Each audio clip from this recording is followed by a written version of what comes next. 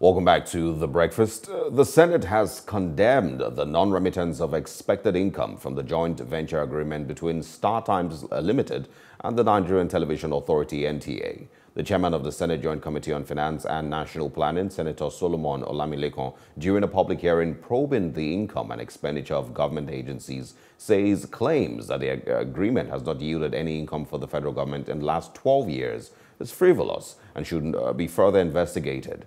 Senator Olamilekan says there is need to probe the books of the NTA further to unearth the truth. Since 2008,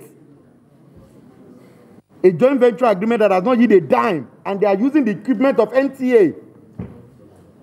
2008 today to transmit, StarTimes to transmit, and it has not returned even a dime to the coffers of NTA. And the DGS informed us that they have been declaring losses every year by year. And today he's telling us that he has directed the MD to bring out all the books for him to appear with him.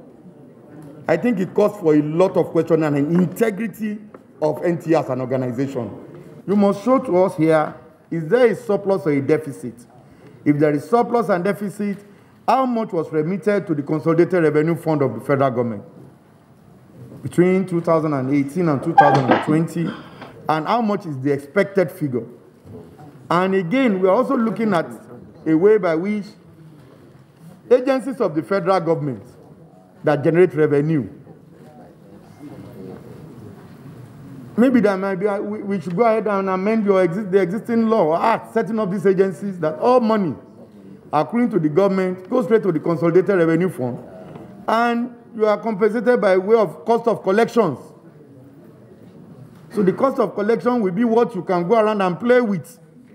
Because here we have NTA, 10 billion naira revenue, without declaring the revenue from StarTimes for the last 12 years, and remitting just a paltry sum of less than 100 and something million or so to the Consolidated Revenue Fund. It calls for a lot of questioning.